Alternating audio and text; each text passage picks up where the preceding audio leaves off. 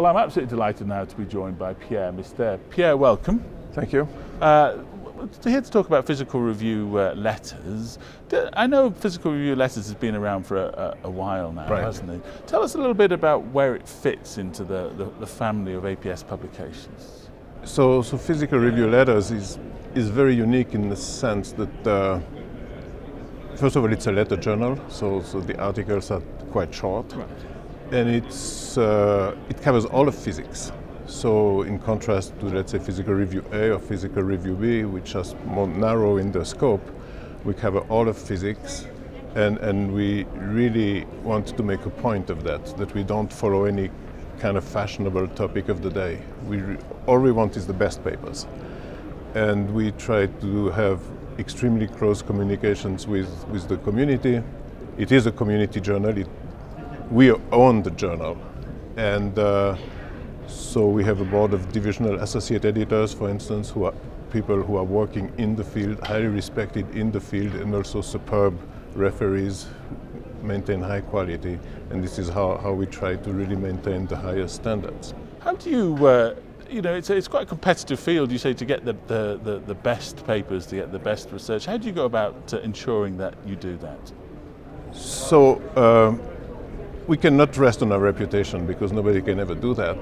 So what we are enhancing since I became the lead editor is the direct contacts with the community. We really want to have a conversation, an ongoing conversation with the community. We want the editors to go not just to meetings like the March meeting, but also visit universities. We want them to have antennas in the field so that we know ahead of time where the great results are going to come, and then we really try to talk the authors of these greatest results into submitting the papers with us.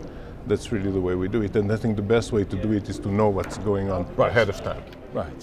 When you get your crystal ball out and you look to the future for this very respected publication, what do you see?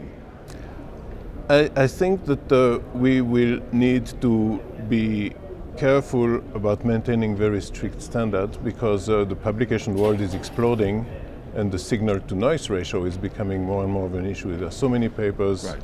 and not, you know, not every paper is great.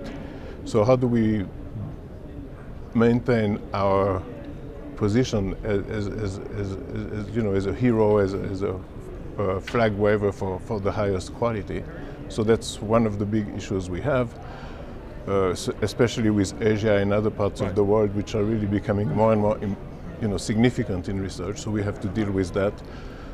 Another thing we have to really keep our eyes open for is the fact that the publication world is changing and everything is becoming electronic. For many years we had a limitation of 4 pages. What does a page mean anymore, right? The page on your iPad is not the same as a page on your big screen.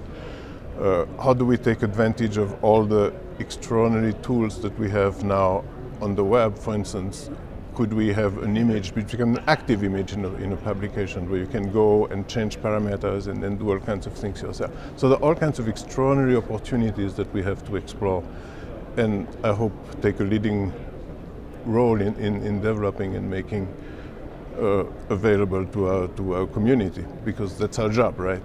To help communicate science and do it as well as we can. Well, thank you ever so much indeed for taking the time to talk to us today. It's my pleasure. Best of luck with the future. Thank you. Thank you.